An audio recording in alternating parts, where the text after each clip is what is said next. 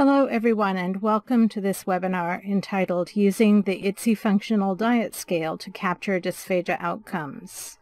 My name is Katrina Steele, and along with Dr. Ashwini Namasivayam McDonald, we will be the instructors for this webinar.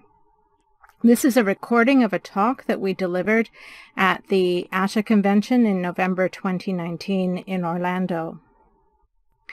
These are our disclosures, and I will just highlight that I am a board member of IDDSI, the International Dysphagia Diet Standardization Initiative.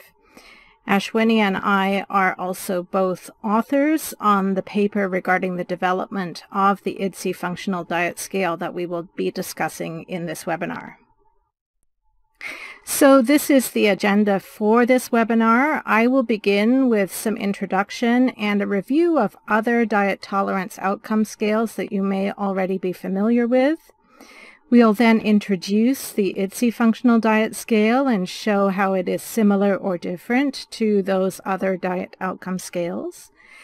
And then Ashwini will lead you through a number of case examples that will help you to know how to score the diet of a particular patient on the IDDSI Functional Diet Scale, and we'll introduce some nuances on the scale that will capture things like diet progression in therapy. So as background, we all recognize that diet texture modification has become the most frequently recommended intervention for dysphagia. It's widely used and is a component of the treatment plan for dysphagia in most cases. And it has been suggested, therefore, that tracking a person's progression from one diet texture to another could serve, therefore, as an outcome measure that reflects their improvement or failure to improve with respect to their swallowing function. As we developed the International Dysphagia Diet Standardization Initiative framework, we recognized that we were introducing new terminology regarding the different levels of food and drink that might be in a person's diet, and therefore the existing functional diet outcome scales really didn't fit with the framework. And as we reviewed them, we felt that they lacked clarity and sensitivity to change. So as I'm sure you're aware, the IDDSI framework is in the process of being implemented worldwide, and right now in North America, we're really in the thick of the early stages of implementation. And so it's an important question to figure out whether existing diet outcome scales might help us to track progression with the IDDSI framework, or whether we do need a new IDDSI-related diet outcome scale, which is our conclusion. But let me start by taking you through some of the existing diet tolerance outcome scales and highlighting for you how we came to the decision that we needed to develop a new scale. When you look in the literature for functional diet outcome scales, one of the earliest ones that is published is this swallowing performance status scale by Salama and colleagues. And I'll just highlight some of the elements of the design of this scale. First, you'll note that there are 7 levels on this scale, and that actually will be a recurring theme, that we'll see that many of these scales have 7 levels. You can see in this case that a score of 7 is the worst score on this scale, reflecting severe impairment and a patient who is deemed unable to take any oral intake safely and therefore requires enteral feeding. And on the opposite end of this scale, we have a 1 that's called normal swallowing. One of the things you can see in this scale is that it measures or describes more than one thing. So it captures both a comment about the severity of the dysphagia itself.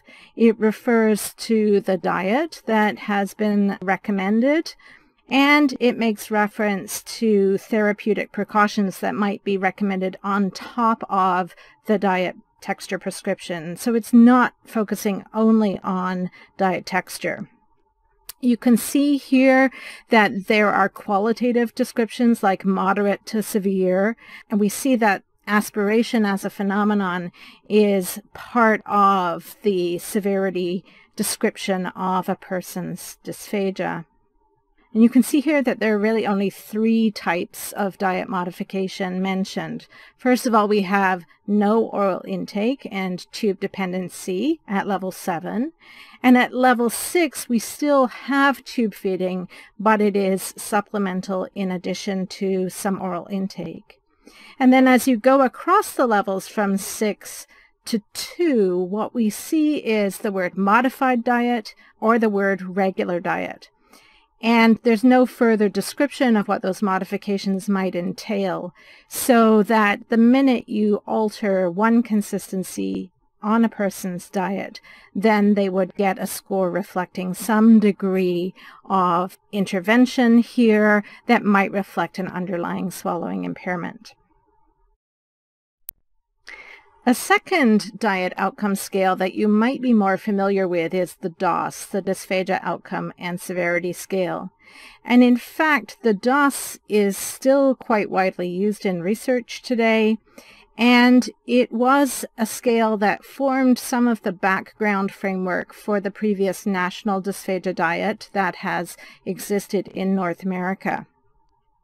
Like the Swallowing Performance Status Scale, this has 7 levels, but you can see that they are organized in the opposite direction. So here the most severe scale score that you could get is a 1, reflecting no oral intake and tube dependency. And at the opposite end of the spectrum, we have a level 7 with an oral diet and absolutely no diet restrictions. In between, we have a similar situation to what I described with the previous scale. Here, we don't have quite so much reference to swallowing severity, but we're focusing more clearly on the diet prescription, and we see a range of the amount of oral intake from partial to complete. We can see also mention of the number of consistencies that a person is considered to be able to manage, and so that goes from 1 to more than 2.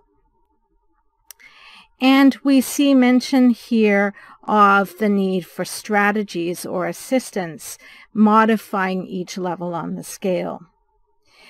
Now, this mention of there being a number of consistencies that are included implies that we somehow have a reference perspective, that we know how many consistencies it's possible for a person to consume. And this is one of the weaknesses of this scale, is that there is no background context that clearly defines whether more than 2 consistencies means 3 or 7 or 10 or quite how many there are. I'll just mention also that the ASHA NOMS scale regarding diet intake is very, very similar to the DOS. And so these descriptions should look quite familiar if you've been using the ASHA NOMS scale. A third scale that is prominent in the current literature is the Functional Oral Intake Scale, or the FOIS, developed by Dr. Curry and Dr. Mann and Dr. Grower in Florida. And you can see here that the descriptions are also quite similar to the DOS, in that we have, again, 7 levels organized from 1 being the worst to 7 being the least restrictive. And here, again, we don't have comments about the severity of the swallowing impairment. We focus in on the types of food that are recommended. And you can see here also mention of a number of consistencies in the wording of a single consistency or multiple consistencies, but again, no reference perspective in terms of how many consistencies might be possible. You can also see a distinction here between levels 5 and 6, where mention is made of special preparation of those consistencies or the need for compensations in addition to the diet texture restriction, but very little description of that.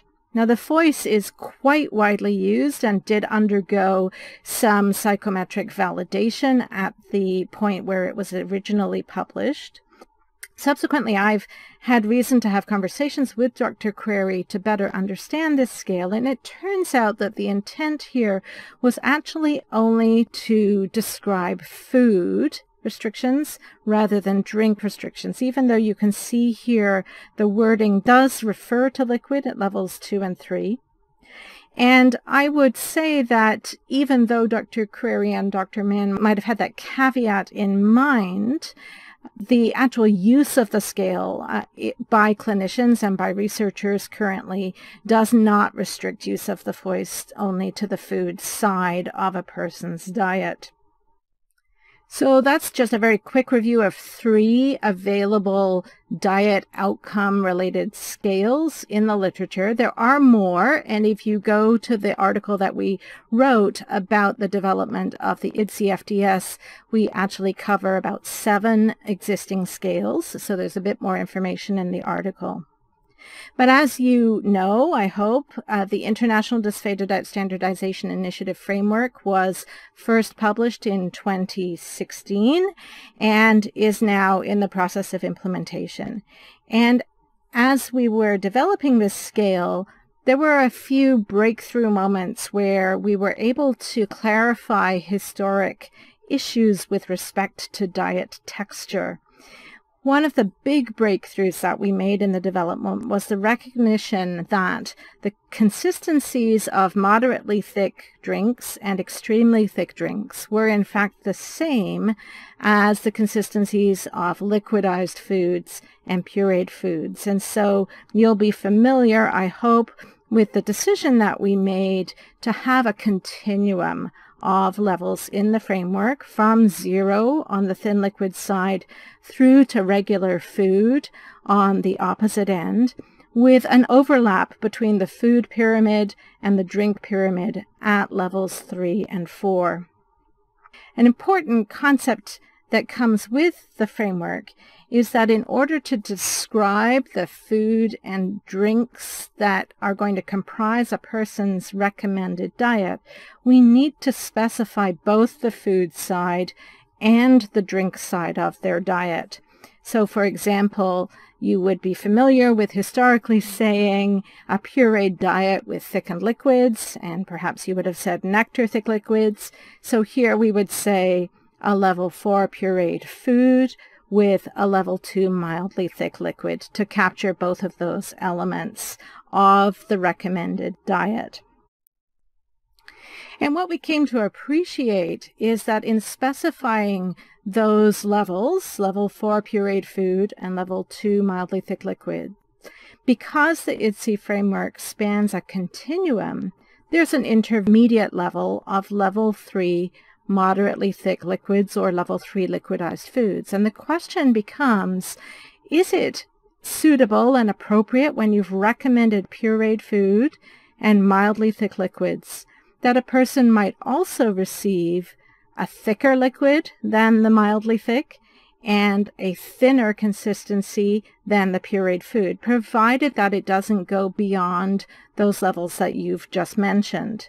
So we began to think of the prescription or recommendation of a person's diet levels as spanning a range on the framework, and that the labels of pureed food and mildly thick liquids in this case would represent boundaries, and that the person's diet should be built in between those boundaries, but that we felt it would be perfectly fine for a person who was prescribed pureed food and mildly thick liquids to also receive items at level 3. And this is conceptually, I think, a different approach than we've had historically, and I'll admit as a speech-language pathologist that it was really a bit of a wake-up moment for me to realize that when I say pureed food, perhaps not every item of food on the tray would fall into level 4, but that because there's a range, it might also be possible for there to be some variety in the consistency of the food items, including some level 3 items. And I, over time, have become quite comfortable with that concept. So this concept of range actually underpins the whole approach that we have to scoring diet tolerance or recommended diet range using the IDDSI Functional Diet Scale.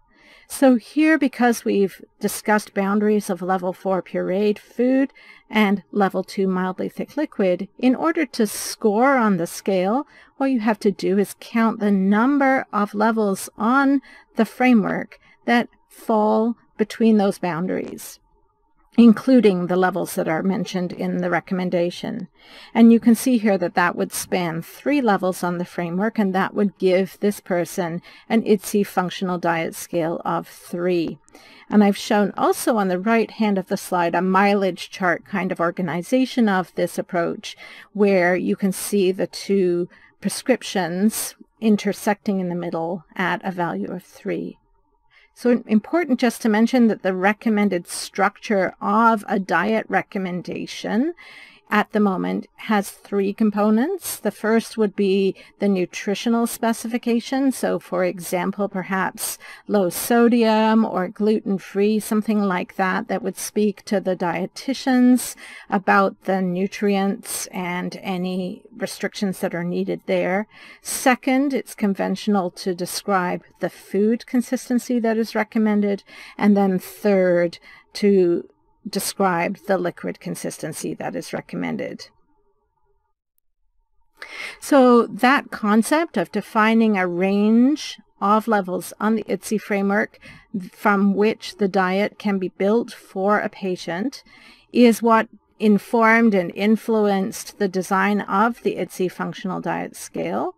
We conducted quite a bit of validation of the scale at the point of its development, and all of that research into its psychometric properties and how people performed in terms of accurately and reliably assigning scores is described in the article, which is shown on the slide.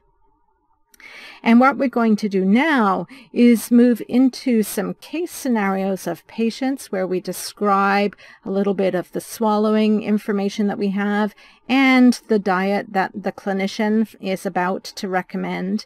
And together we will assign both an IDDSI Functional Diet Scale score and a FOIS score so that you can compare the 2 scales and understand how they would be similar or different in their use.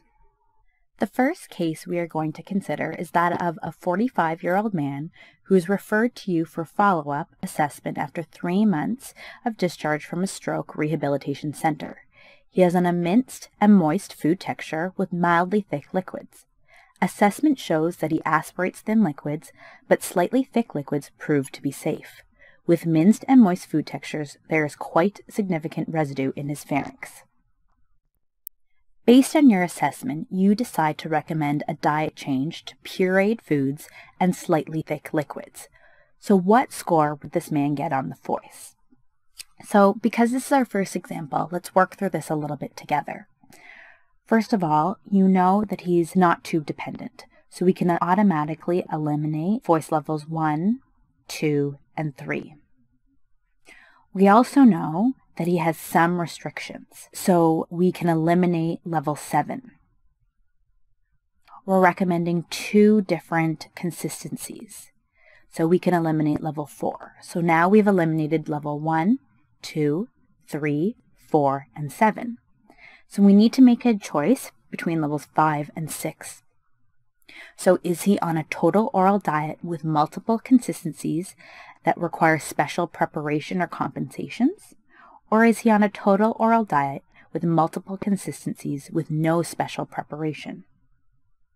I'll give you a minute to think about it. Now, looking at this diet of pureed foods and slightly thick liquids, we can assume that they will require special preparation. So we would give this gentleman a FOIS score of 5. We now need to determine the gentleman's IDDSI FDS score. In order to find this, we need to consider both the food recommendation and the drink recommendation. Our first step is to use the IDDSI chart to determine where he falls. So we take the pureed food recommendation and find that along the top of the chart. Then we take the recommendation of slightly thick liquids and we find that along the right side of the chart. And then we go across to determine that this gentleman gets an IDDSI score of 4. Now really, as Katrina mentioned previously, we need to keep in mind that the IDDSI score is really representative of the number of levels this gentleman is able to consume. So it's a bracketed system.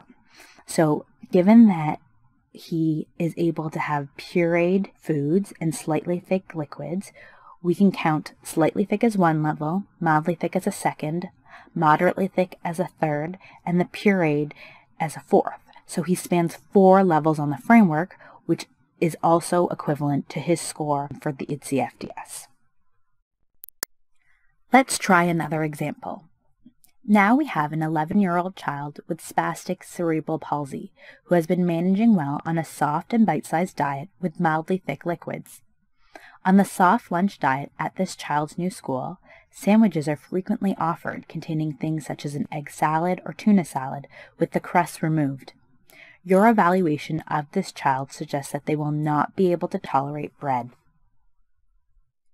Given this information, you recommend eliminating bread and cutting all food prior to serving, so that is level 6, soft and bite-sized. Now, just to keep in mind, a minced and moist sandwich made with breadcrumbs would be allowed. You recommend continuation of mildly thick liquids. So what score would this child get on the voice? Now, once again, in this case, there's no mention of a tube. So we can eliminate levels 1, 2, and 3. We also know that this child is on multiple consistencies, so we can eliminate level 4. Now there are some restrictions, so once again we can eliminate level 7. So now we have a similar decision as before. Is this a diet of multiple consistencies which require special preparation? Or is there no special preparation required?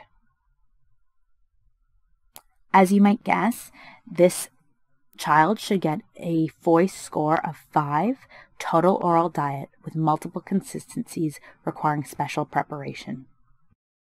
Now we need to consider this child's IDDSI score, keeping in mind that the diet recommendation was soft and bite-sized foods and mildly thick liquids. What score would this child get on the IDDSI? First, along the chart on the right-hand side, we're going to look at the top and find the food recommendation, level 6. We're then going to look at the right side of the chart and find the drink recommendation, mildly thick, level 2. If you look at the score, we now find that this person has an IDDSI score of 5. That's because of this bracketed system. Now if we look closely, we can see that from mildly thick to soft and bite-sized, there are 5 levels, 2, 3, 4, 5, and 6. So we're making the assumption that if they are able to have mildly thick liquids, they can also have moderately thick and extremely thick. And if they can have soft and bite-sized foods, they can also have minced and moist and pureed. Now, it will be important that you actually do the tests to make sure that they can consume these foods and drinks, but this is the assumption we make. Our third example centers around a 56-year-old man who has completed a recent course of radiation therapy with chemotherapy for laryngeal cancer. A G-tube was placed prior to treatment. He has been using the feeding tube as his primary source of nutrition. He's feeling very unwell and experiencing a great deal of pain at this stage of his recovery due to mucositis. He is silently aspirating thin and slightly thick liquids. You recommend that he stay on the G-tube feeding for nutritional support, but try to swallow small amounts of mildly thick liquid throughout the day as a way of trying to maintain regular swallowing. You also recognize that his oral intake will likely not happen every day, depending on how the patient is feeling. Based on this information, you make no food recommendation because he's taking everything by G-tube. In terms of a drink prescription, you're recommending G-tube plus occasional sips of mildly thick liquid. Given this information, what score would this patient get on the voice? So right away, we can eliminate levels 4, 5, 6, and 7 because we know that this patient is taking the majority of his nutrition through the tube. However, we have this drink prescription of occasional sips of mildly thick liquid. So how do we take that into account? Well, we know they're not totally tube dependent, so we can eliminate level 1. And we know that this intake of liquid will not be consistent, so we can eliminate level 3. We're left with level 2, tube dependent with minimal attempts of food or liquid. Now let's determine this person's IDDSI score. Remember, there's no true food recommendation, and the drink recommendation is G-tube plus occasional sips of mildly thick liquid. So what score would this man get on the IDDSI? So we have no food recommendation, and we're just looking at occasional sips of mildly thick liquid. So actually, this person would get a score of 0. We're not spanning any of the levels on the framework. The main prescription is G-tube. However, we're going to put a diacritic beside this 0, so 0 plus.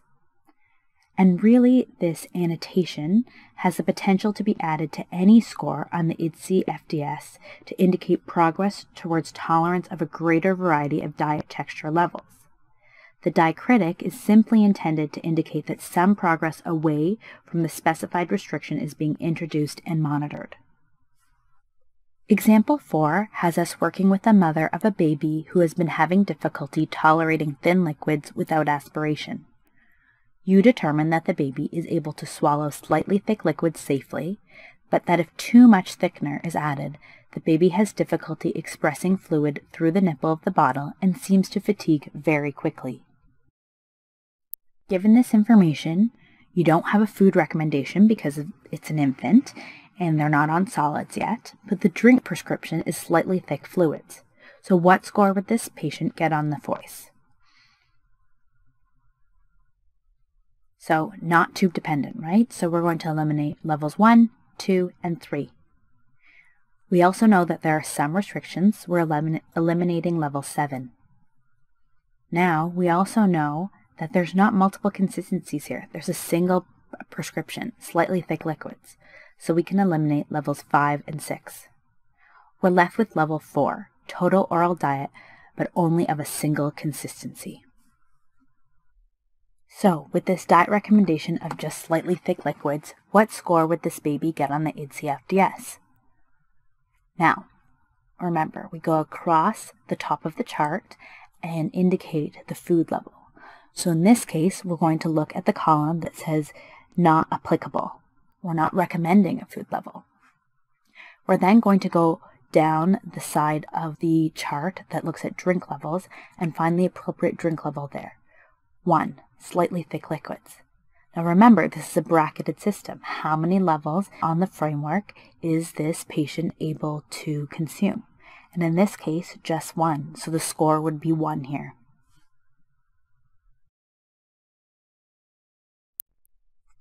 Let's look at another example. Here we have a 52-year-old man who has a diagnosis of multiple sclerosis and is having difficulty swallowing, which he thinks is mostly caused by fatigue. On evaluation, you determine that he has significant residue with most food textures and even with extremely thick liquids, but he seems to be able to swallow liquids in the thin to moderately thick range without residue. He does not seem to experience any issues of aspiration. You decide to recommend a diet including thin, slightly thick, and mildly thick liquids, as well as moderately thick liquids. What score would this patient get on the voice?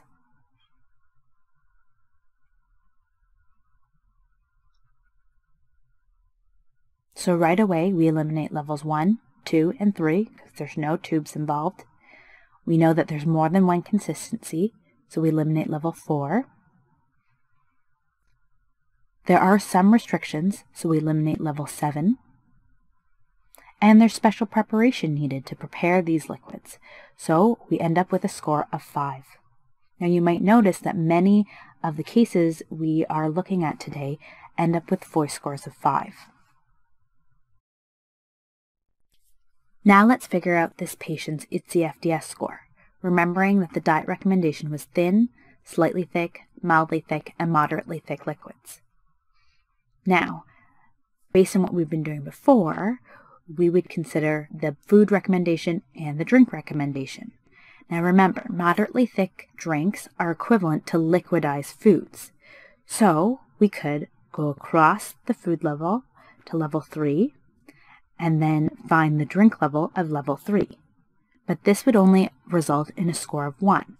We know from this bracketed system, this person can have more than just one IDDSI level, so that can't be right. Instead, we can consider the thin liquid recommendation as 1 level, the slightly thick as a 2nd, mildly thick as a 3rd, and moderately thick as a 4th.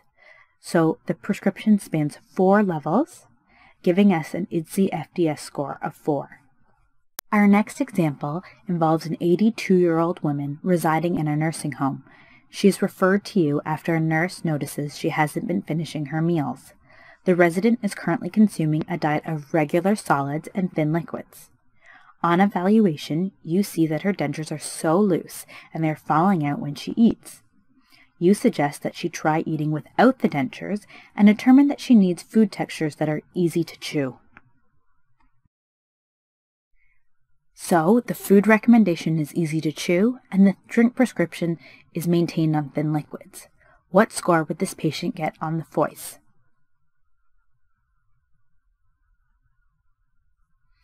So we're right away eliminating levels 1, 2, and 3. There's no tubes involved here. There's more than one consistency, so we'll eliminate number 4. There are some restrictions, so we'll eliminate number 7. So do we need special preparation for thin liquids and easy-to-chew foods? I would say no, so this patient would get a score of 6. Now let's figure out the IDDSI score. Remember, the diet recommendation is easy-to-chew foods and thin liquids.